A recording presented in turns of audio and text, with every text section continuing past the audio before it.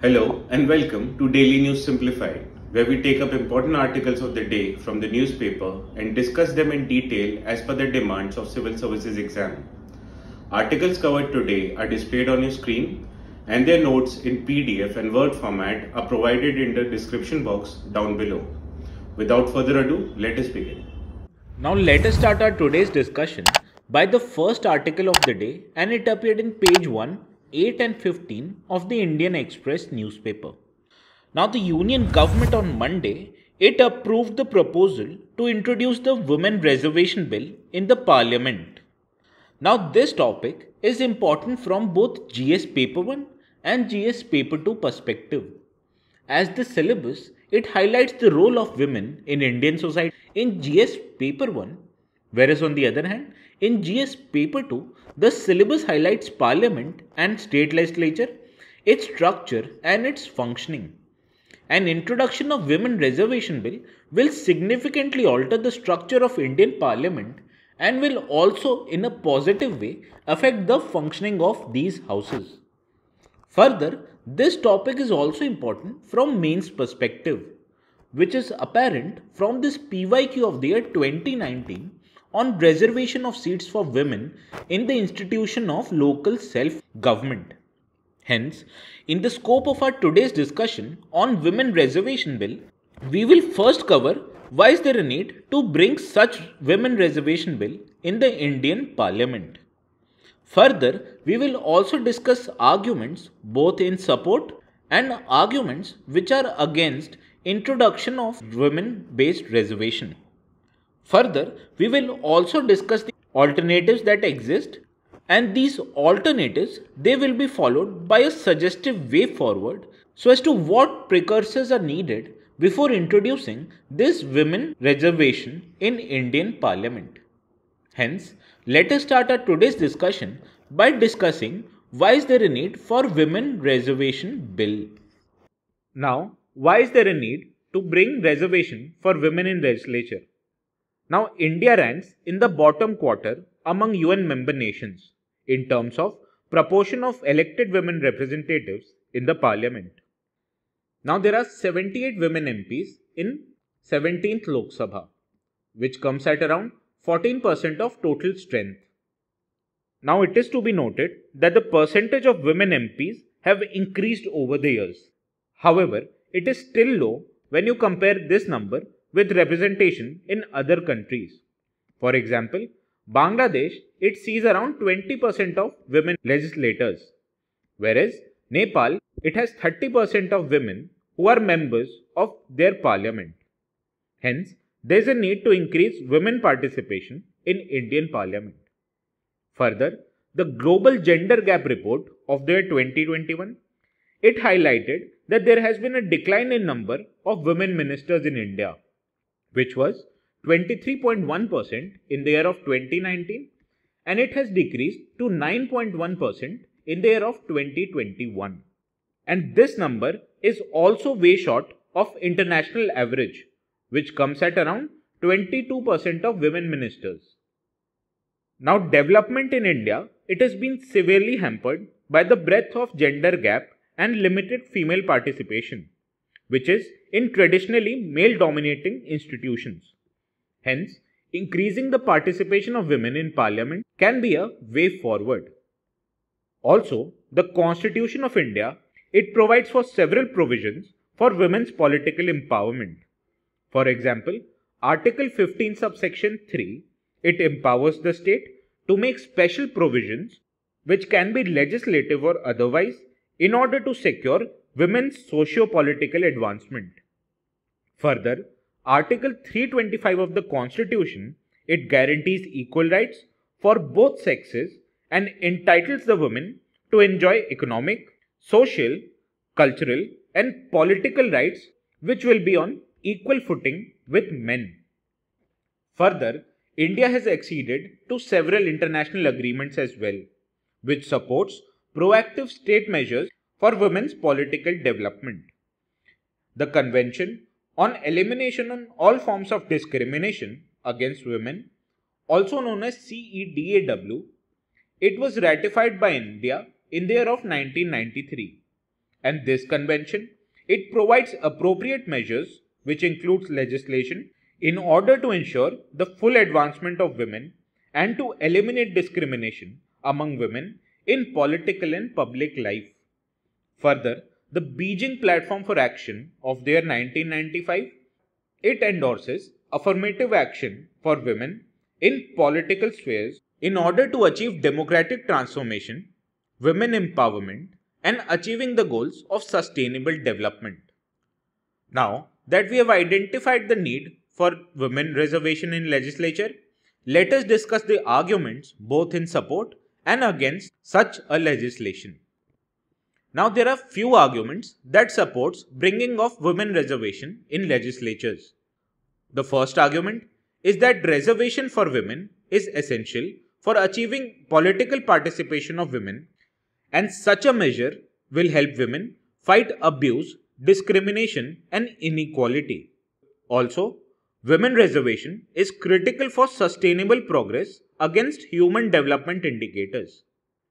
The second need is that women reservation ensures political participation of women in society, which is essential for building a functioning and representative democracy. Further, women political participation can provide inspiration for women, and it will enable them to take action for a better and more equal society, and it will help them make meaningful contribution towards our inclusive national developmental goals. Additionally, women reservation is intrinsic to eliminate gender discrimination and strengthening the women's empowerment as enshrined by fundamental right to equality and freedom, which is provided in the preamble and constitution of India. Further, reservation for women in panchayats has resulted into an encouraging experience. Now gram panchayats with elected women leaders, they have invested more in public goods and have become closely linked to women's concern. And this has resulted into subsequent increase in percentage of female local leaders who contest and win elections. Improvement in human developmental indicators, making democracy more representative, proving to be an inspiration for other women, strengthening women's empowerment, and an encouraging experience in panchayats, all arguments they support women reservation in legislatures. However, there are few arguments that are against women reservation in legislatures. Let us find out these arguments in the next slide. Now, the first argument that is against bringing women reservation in India is that it will further the unequal status of women, as then women will not be perceived to be competing on merit, and hence it will perpetuate their unequal status in the society. Further, reservation for women will help women who come from elite circles, and it will help them gain political power, which will further aggravate the plight of poor and deprived women in the society. Also, bringing women reservation in legislature would mean that there would be a rotation of reserved constituencies, and this rotation may reduce the incentive for current MPs to work in his constituency, as these male MPs, they might be ineligible to seek re-election from that constituency itself. Further, women reservation will perpetuate the proxy culture. For example, there is a concept called Sarpanch Pati, which is when a woman who is elected on the seat does not have the real power, and a male decision maker acts on her behalf. A similar situation can also be problematic for women MPs, who might get elected from reserved constituencies. Further, provisions for women reservation will divert attention from larger issues in the political sphere, such as criminalization of politics and inner party democracy. Also, reservation for women in legislature would mean that deserving candidates who might be male, they may eventually be not allowed to contest elections from their preferable constituencies. Now that we have discussed arguments both in support and against women reservation, let us discuss few alternatives that might be taken in order to increase women participation in legislatures. An alternative to women's reservation is the idea of ensuring reservation within political parties, as countries such as Canada, United Kingdom, France and Sweden, they reserve seats for women within political parties, but they do not have quotas for women in their parliament. Further, the Election Commission of India, it has suggested a candidate quotas for women which will be at party level, and it will require only an ordinary amendment to the Representation of People Act of 1951. Further, there is another alternative, which is by introducing dual member constituencies, which means that constituencies, instead of reserving seats for women, will nominate 2 members, among which one can be women. However, lack of rigorous evidence on the efficacy of these alternatives has limited the scope for adoption of these practices worldwide. Hence, women reservation in legislature is seen as a viable alternative. Further, it requires both political commitment and rigorous evidence, which will be necessary to deliberate and debate on such a legislation, and it will ensure that the passage in Parliament of such a bill will bridge critical gender gaps in both political and legislative decision making. Further, strategies are required in order to bring change in the male-dominated value system in the society, in addition to organizing awareness and leadership development programs for women, which will be essential to boost their confidence, and hence these policies must be implemented in addition to women reservation for increasing the women's participation in Indian politics.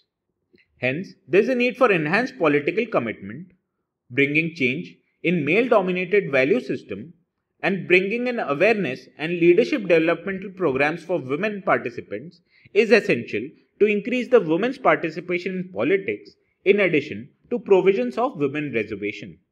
This will ensure that the Indian democracy becomes much more representative of its demography. This was all for today's discussion on women reservation. Now moving on to the next article of the day, which appeared in page 12 of the Indian Express. Now this article, it explains how the Digital India program, it has enabled focus on building digital public infrastructure. And this has resulted into massive increase in digital transactions all across Indian economy. Now this digital public infrastructure, it is important from GS paper 3 perspective, as the syllabus, it highlights infrastructure. Further, in the mains of the year 2023, a question appeared on status of digitalization in the Indian economy. Further, various government initiatives to promote digitization such as DigiLocker, it appeared in prelims of the year 2016. Hence, this topic is important both from prelims as well as mains perspective. Now in the scope of our today's discussion, we will first take a look at what is PM-WANI scheme, which is a short form for Prime Minister's Wi-Fi Access Network Interface. And this interface is an example of digital public infrastructure. Hence, we will also go into detail as to what consists of digital public infrastructure as well as its benefits to Indian economy in general. Hence, let us start our today's discussion by discussing what is a PM-WANI scheme. Now this PM-WANI framework, it aims to proliferate broadband access by providing public Wi-Fi networks, and it has a focus on creating robust digital communication infrastructure in the country. Now one of the primary objectives of PM-WANI scheme is to simplify the process of providing public Wi-Fi services, and this is taken through following features. The first feature in the PM-WANI initiative is the establishment of public data offices. As these public data offices, they will provide for last mile public Wi-Fi providers, and these providers will not be required to have license or register, and they are also not obligated to pay any fees to the Department of Telecom. Hence, this initiative, it removes bureaucratic hurdles and encourages local shops and small establishments to become Wi-Fi providers. A similar example was that of PCOs that provided for telecommunication services at affordable costs. The second feature of PM-WANI scheme is that there will be public data office aggregators. And these entities, they will aggregate last mile providers such as public data offices. And these aggregators, they only need to register. However, they will not be charged any fees for this registration. Hence, this process, it streamlines the registration which is completed within 7 to 10 working days. Further, this PM-WANI scheme, it also envisages app providers. As this framework, it encourages the participation of such app providers who will offer services such as registering the users as well as providing authentication to such users. Hence, we can say that these app providers, they will facilitate users access to a public Wi-Fi hotspot, and it will also help enhance the overall user experience.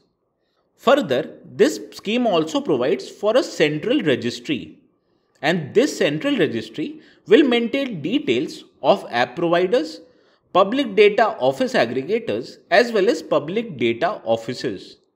And this registry will be maintained by the Center for Development of Telematics, also known as CDOT. Now, what are the benefits of PM-WANI scheme?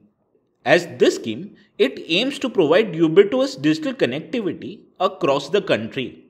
Hence, by creating a network of interoperable public digital offices, this scheme aims to provide last mile distribution of broadband network which will be done at an affordable prices. Hence, it will make internet access accessible even to the remotest area of the country. As this scheme, it provides Wi-Fi packages for as low as 5 to 10 Indian rupees. Hence, it makes Wi-Fi affordable even for the low-income households and rural communities. This will further help to bridge the digital divide that currently exists in the country. Also important is that this scheme, it provides for an open and scalable framework. For example, like the success of UPI initiative in the finance sector, PM-WANI, it provides for an open and scalable framework for internet distribution. And this encourages participation of various entities such as public data offices, public data office aggregators, and app providers into a dynamic ecosystem. Further, this scheme also provides business opportunities for local entrepreneurs. As this framework, it allows for unbundling the internet distribution at the last mile, and this opens business opportunities for aggregators, enabling them to play a crucial role in delivering affordable internet access. Further, this scheme also nurtures the growth of local entrepreneurs. As these local entrepreneurs, they can set up public data offices in their small shops, local establishments, or even in their households. And this, it empowers these entrepreneurs to augment their monthly earnings while promoting internet usage in the local community. Further, this scheme also utilizes the existing infrastructure, as it aims to make better use of existing infrastructure such as BharatNet network, and it encourages the internet service provider and telecom companies to expand their reach to underserved areas by turning their end consumers as internet retailers or service providers. Last but not the least, this scheme also provides for digital empowerment of Indian population, as it contributes to digital empowerment of citizens by providing them with affordable and accessible internet usage. And this empowers the individual with knowledge and opportunities that this digital world offers. Now, this PM-WANI initiative is one of few examples that the government has taken in order to further the digital public infrastructure in the country. Now, what is this digital public infrastructure? Let us discuss this in the next slide. Now, these digital public infrastructure, They are solutions and systems that enables the provision of essential society-wide functions and services for both public as well as private sector. And these infrastructure, they include many forms. For example, digital form of identification verification, civil registration, payment systems, data exchanges, and information system. Now this digital public infrastructure in the country, it was first introduced in the year of 2009 with the launch of Aadhaar scheme. Now let us take a look at various forms of digital public infrastructure in the country. The first and the most foundational aspect of digital public infrastructure is called as JAM initiative, which includes Jan Dhan accounts, Aadhaar system as well as mobile. And this system, it furthers the financial inclusion in the country because the population covered with bank accounts in the country has increased substantially. It was 53% in the year of 2015 and 16 and it increased to 78% in the year of 2019 and 2021. Hence, we can say that this JAM initiative has furthered the financial inclusion in the country.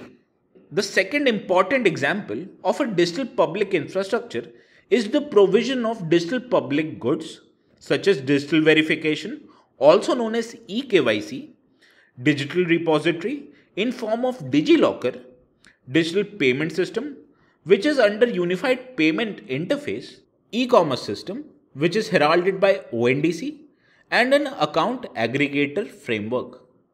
And these digital public goods, they intend to serve many outcomes. First of all is that these digital public goods, they provide greater financial inclusion by increasing the access of formal credit. Further, these digital public goods, they also incentivize higher consumption and investment, which will lead to economic growth. Further, these digital public goods, for example ONDC, they open avenues for greater e-commerce market access. Further, they also increase credit availability for small businesses, and all these factors, they combine into strengthened economic growth in longer term. Further, digital finance architecture is also an example of digital public infrastructure. For example, the digitalized GST system is heralded by GST network as well as e-way bill system. Further, there are other digital identity initiatives such as Aadhaar system, eShram portal, Swanidhi portal as well as Udayam portal. And outcomes of these digital finance infrastructure, they include greater formalization of both businesses as well as Indian workforce. And this further leads to greater formalization of the Indian economy. Now, digital identities, they have included informal groups into formal economic net. For example, street vendors, they have been encouraged to use Swanidhi portal as well as MSMEs, they use Udayam portal. On the other hand, unorganized workers, they can enroll into eShram platform. And this digital identity initiatives, they have simplified the access and enabled the access for formal credit to these marginalized groups. And as a result, more than 32.7 lakh street vendors, they have availed the first loan of rupees 10,000 under the PM-WANI scheme. Hence, we can say that this digital finance architecture, it has increased the formalization of transaction in the Indian economy. Last but not the least is the unified digital interfaces that provide for simplified governance in the country. For example, there is a national single window system for business approvals. Further, there is also a Jan Samarth portal which provides for credit-linked government scheme. Also, there is an app called Umang app which provides access to both central and state government services. While on the other hand, PM Gati Shakti initiative, it provides a platform which brings together multiple ministries. Hence, we can say that these unified digital interfaces, they enhance the ease of doing business in the country by integration of existing system into a single portal. Further, they also help in reducing the logistical costs that are incurred in moving of different goods. And this is because these initiatives they provide an integrated planning and coordinated implementation of multimodal projects in the country. For example, these projects they are undertaken through PM Gati Shakti initiatives. Hence, overall, we can say that this digital public infrastructure, it increases access to credit, leads to higher consumption and investment, and increases access to e-commerce market. While on the other hand, it also leads to formalization of businesses and workforce, which leads to informal groups coming into formal economic net. While on the other hand, they also enhance ease of doing business in the country while reducing the logistical cost in the Indian economy. Hence, these all put together, they lead to higher economic growth in the longer term. Hence, this was all for today's discussion on digital public infrastructure. Now let us move to the next article of the day, and it appeared in page 9 of the Indian Express newspaper. Now the issue of caste, it has been at the forefront of Indian politics, and in this regard, various parties they have been demanding for a caste-based enumeration of India's population. And this is due to an intention to further enhance the scope of caste-based affirmative action policies in favor of other backward classes in the Indian society. Hence, caste-based census, it is the topic of our today's discussion. As this topic is important from GS Paper 1 perspective, as the syllabus, it highlights salient features of Indian society, whereas GS Paper 2 syllabus, it highlights mechanisms, laws, institutions and bodies constituted for protection of betterment of vulnerable section. And in this regard, other backward classes, they form vulnerable section in the Indian society. Further, this topic is also important from mains perspective. As you can see, from this PYQ of the year 2020 on has it lost its relevance in understanding of multicultural Indian society. Further, affirmative action policies, especially under the Article 16, it was asked in the prelims of the year 2023. Hence, this topic, it is also important from prelims as well as mains perspective. Hence, in the scope of our today's discussion on caste-based census, we will first cover what is a caste-based census and will also identify reasons for why it was stopped in the first place. Then, we will also discuss the need for caste-based census in the country, which will be followed by a way forward as it will suggest inclusive as well as holistic measures that needs to be undertaken for caste-based census exercise. Hence, let us start our today's discussion by discussing what is a caste-based census. Now, what is a caste-based survey? Caste census or survey, it is a caste-wise tabulation of population which can be conducted in a census exercise. Now, enumeration of caste was last included in the Census of India dating back to the year of 1931. This practice, it was stopped by the British in the 1941 census, and post-independence, the government of India, it did not revive such practices.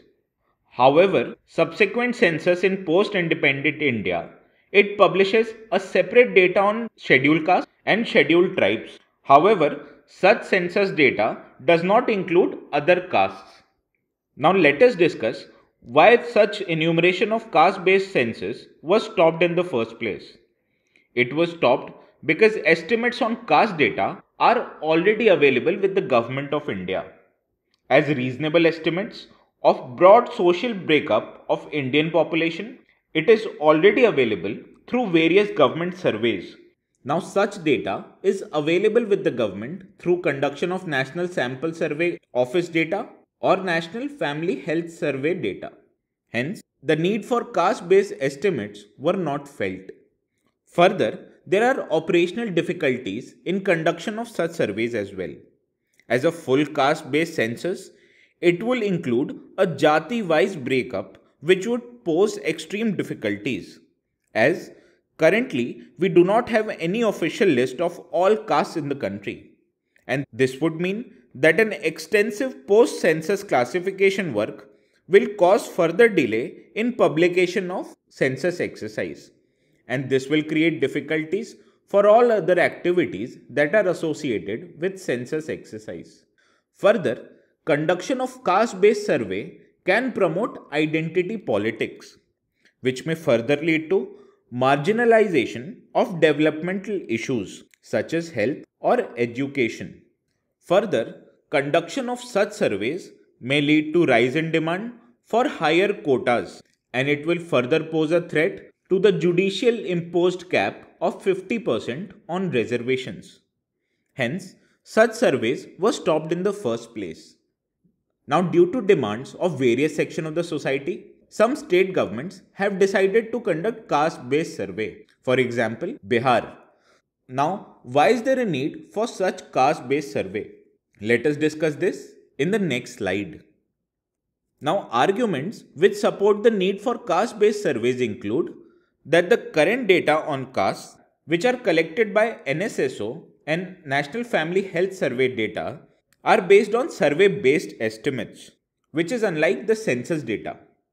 Because the census is actually the enumeration of every person in the country, and it is not based on estimates. Further, census also generates data on educational level, occupation, household assets, and life expectancy of each group, and it enumerates at each level that is recognized by the Government of India. Further, there are common practices that some census data are released with a gap of 5 to 7 years after the census is completed. Hence, an enumeration of caste-based survey can be published even after the census data is generally published. Further, caste-based census is also important because it is necessary to understand people's socio-economic status, which are determined by caste and their subcaste. And such data, it will help in designing policies for affirmative action and redistributive justice.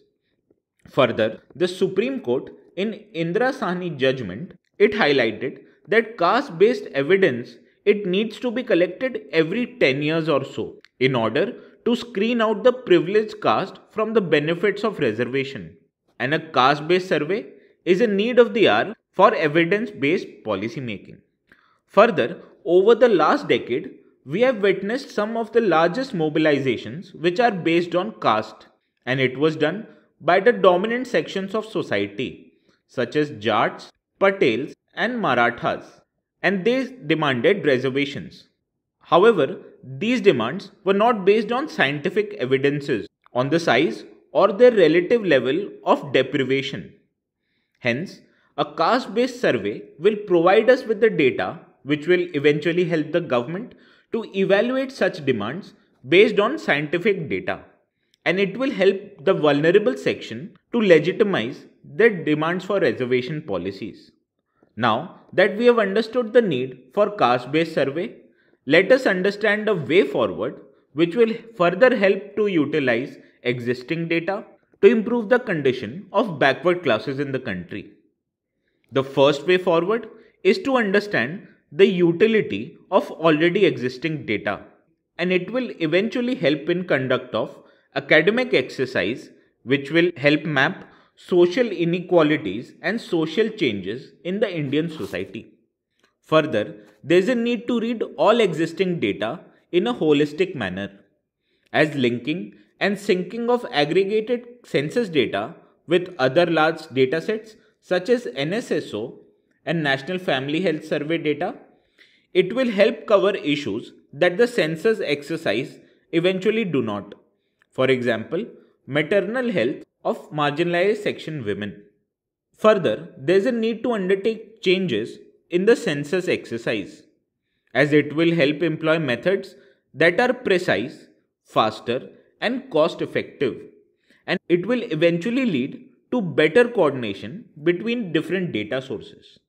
Additionally, there is a need for stock taking of previous exercises, as it will help us learn the changes that are necessary in conduction of census exercises. Further, there is a need to address concerns that are associated with census exercise, as there is a need to address the issue that are related to methodology, relevance of census exercise, dissemination of census data, transparency mechanism, and ensuring the privacy of such data. It needs to be taken seriously in order to make the exercise of census more effective. Hence, by utilizing the existing data on castes, reading all the different data sets holistically, inculcating changes in census exercise, stock taking the previous exercise, and addressing the concerns that are related to methodology, transparency, and privacy will enable the caste-based census to facilitate an effective policy work, and it will further help academy in order to map social inequalities and social changes with respect to Indian society. Hence, this was all for today's discussion on caste-based survey. Now moving on to the next article of the day, which appeared in page 9 of the Indian Express newspaper.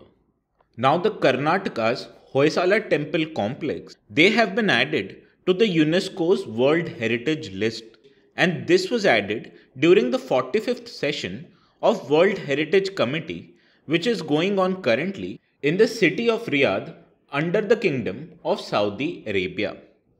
Now these Hoysala temples, they mark India's 42nd UNESCO World Heritage Sites. An archaeological survey of India, it has revealed that India has submitted the nomination for these temples in the January of the year 2022. And this site, it was under the UNESCO's tentative list since 2014. Now these Hoysala temple complex, they were constructed during the 12th and 13th century by Hoysala kings, and they are dedicated to Lord Vishnu as well as Lord Shiva. Now this topic is important from GS Paper 1 perspective, which highlights Indian culture, and it will cover salient aspects of architecture from ancient to modern times. Further, temple architecture has also been asked in the mains of the year 2013, where a question appeared on Chola temple architecture. Further, temples that have been in news recently, they are also important from prelims perspective, which is very much apparent from this PYQ of the year 2022 on Chaussat Yogini temple near Morena. Hence, in the scope of our today's discussion, we will first cover 3 Hoysala temples that have been added to World Heritage List. Further, we will also discuss details about Hoysala architecture. Hence, let us start our today's discussion by discussing which of the following Hoysala temples were added to World Heritage List. Now these Hoysala temples, they were constructed between 12th and 13th century. The first among which is the Chanakeshwar temple, which is located in Belur of Hassan district in Karnataka. Now this temple complex, it is situated along the banks of Yagachi river. And this remarkable complex, it is ingeniously designed with a rectangular layout. As this layout, it facilitates traditional ritual circumambulation of the deity, which offers devotees with an immersive religious experience. Now the construction of this particular temple, it commenced in 1117 AD, and this temple is dedicated to Lord Vishnu, and it serves as a sacred haven for devotees seeking solace and spiritual connection with Lord Vishnu. Now one of the most captivating feature of Chanakeshwar temple is its richly sculptured exterior. As these exterior, it consists of intricate carvings which narrate compelling stories from the lives of Lord Vishnu, his divine incarnations, and epic narratives of Ramayana as well as Mahabharata. One of the most interesting features is that among these depictions, there also exists representation of Lord Shiva, and it showcases harmonious coexistence of deities within the Hindu pantheon. Now this Chanakeshwar temple, it has been a center of uninterrupted worship, and it continues to thrive as a vibrant hub of devotion, and it remains a pilgrimage site of Vaishnavite devotees. Now the second important temple is that of Hoysalaswara temple, which is located in Helabid of Hassan district. Now this place of Helabid, it emerged as a capital of Hoysala Empire, and this temple, it was constructed in the year of 1121 AD, and it was during the reign of King Vishnuvardhana Hoysalaswara. And this temple, it stands as a testament of the artistic prowess and devotion of Hoysala dynasty.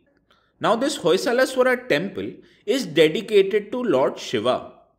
Now what sets this Hoysalaswara temple apart from the others is that there are more than 240 wall sculptures that adorn its outer walls.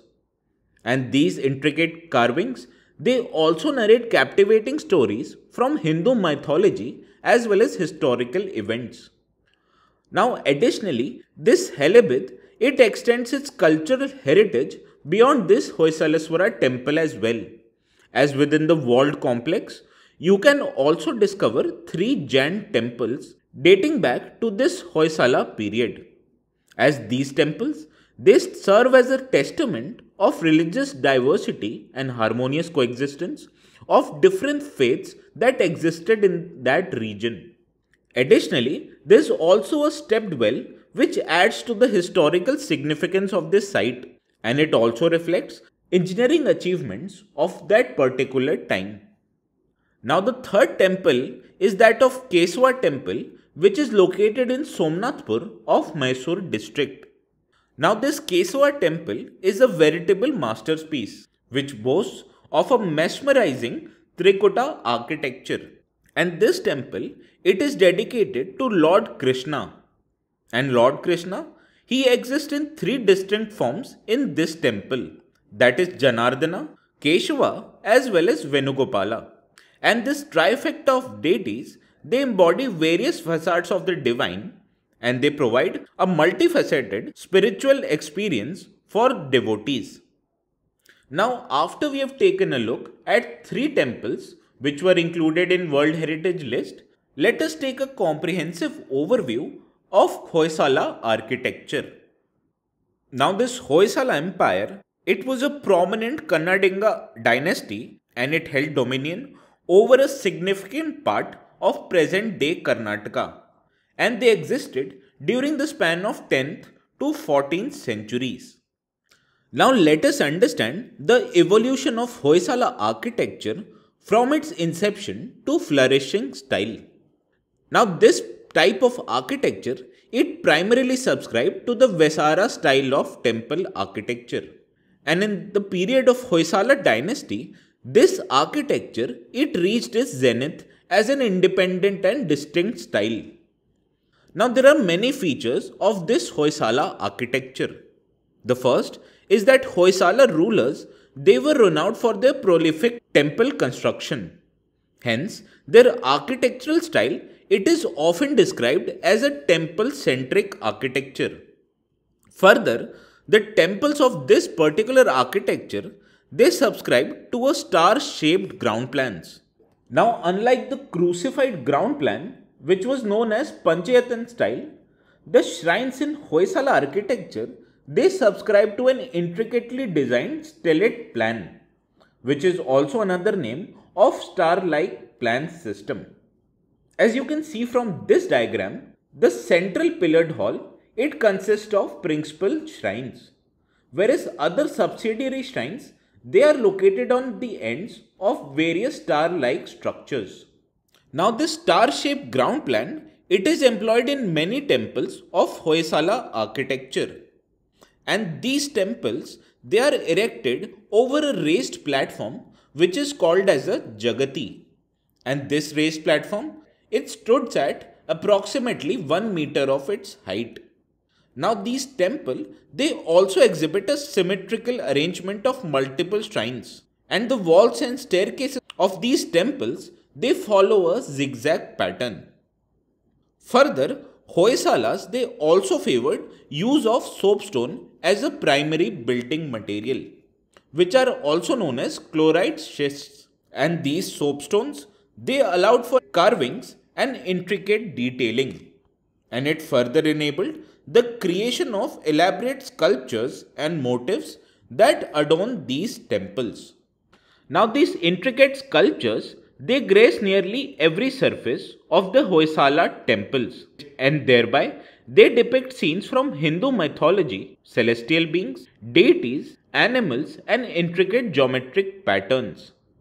Now massive emphasis was laid on decoration of temples, and both exterior as well as interior parts of the temple, they adorned these intricate carvings. Now, after we have discussed features of Hoysala style architecture, let us also discuss the distinctive elements of this particular style. The first distinctive element is that these temples, they consisted of what is called a mantapa, as these temples, they incorporated both open mantapa as well as closed mantapa, and these mantapas, they consisted of highly ornate ceilings which bear mythological figures as well as floral designs. Further, these temples, they also consisted of circular pillars which were located in the mantapas of these temples, and each of these pillars, they featured 4 brackets at the top which were adorned by sculptural figures. Further, these temples also consisted of vimanas, and these vimanas, they were plain on the inside, but they were profusely elaborated on the outside. Further, this temple also consisted of a feature which was called as Makar Torana, and these Makar Torana, they led to the mantapas of the temple, and these Makar Toranas, they were adorned with sculptured image in its forehead. Further, these Makar Toranas, these also consisted Shalabhanjikas, as these were mythical female figures which are found in 4 brackets on top of every pillars and also on each side of Makar Toranas. Further, these temples, they also consisted of shrines which were classified based on number of shrines. For example, a Ekakuta temple consisted of 1 shrine, whereas a Dvikuta temple, it consisted of 2 shrines. Further, there was also another feature which is known as Kirti Mukh, and these Kirti Mukh, they often embellish the vimanas of certain Hoysala temples. Further, these Hoysala temples, they also consisted of mythical elements, as this art, it excelled in presenting Hindu mythology through sculpted and architectural forms. For example, these temples, they consisted of scenes from Ramayana, Mahabharata, Puranas, which were intricately adorned on these temple walls. Hence, in the summary, this Hoysala architecture, it represents a captivating chapter in the history of Indian art and architecture, and its evolution, right from its nascent stage to its mature and distinctive style that emerged under the Hoysala rule, it showcases a profound commitment to a temple-centric design, intricate carvings, and a star-shaped ground plans. Hence, this was all for today's discussion on Hoysala architecture. Now moving on to the next article of the day, which appeared in page 17 of the Indian Express. Now in this article, the insurance regulator, that is IRDAI, it has formed a steering committee, and this steering committee, it will act as an apex decision-making body for creation of Bima Sugam platform. Now this topic of Bima Sugam platform is important from GS paper 3 perspective, as the syllabus, it highlights inclusive growth and issues arising out of it. And a Bima Sugam like platform will further the inclusive growth in the country by providing insurance schemes to a wider section of population. Further, this topic is also important from prelims point of view, as the topic of insurance and social security coverage was asked in the prelims of the year 2012. Hence, in the scope of our today's discussion, we will take a look at what is a Bima Trinity. Now, Bima Sugam platform is a part of Bima Trinity. Further, this trinity also includes Bima Vistar as well as Bima Vahaks. Hence, in the scope of our today's discussion, we will take a look at what comprises of Bima Trinity. Now, the first component of this trinity is Bima Sugam platform. As this platform, it seeks to integrate insurers and distributors into one single platform. And this platform, it will enable easy access under a single roof for insurance companies, agents, brokers, banks, and even aggregators. And this platform, it will enable individuals to buy life, health, motor, as well as property insurance policies in an online mode. Further, this platform will also act as a centralized database, which will assist consumers with all of their insurance related queries. Further, this platform, it also acts as a one-stop shop for consumers who at a later stage, they can further pursue service requests and settlement of their claims through a single portal. Now, the second aspect of this Bima Trinity is the Bima Vistar, which provides a bundled risk cover for life, health, property as well as accident related insurances. And this Vistar Yojana, it will have defined benefits for each risk that can be paid out faster than usual without the need for insurance surveyors. Also important in this regard is the Bima Vahaks, as these Vahaks, they act as carriers of insurance products. This Vahak Yojana, it envisages a women-centric workforce in each of Gram Sabhas, who will then meet women heads of each households. And these Vahaks, they will convince these women about benefits of composite insurance products. Hence, we can say that Bima Sugam, Bima Vistar and Bima Vahaks, they are envisaged to increase the insurance penetration as well as insurance density of Indian population. Hence, it will further the inclusive growth of Indian economy. Hence, this was all for today's discussion on Bima Trinity, and it also concludes our today's discussion of Daily News Simplified.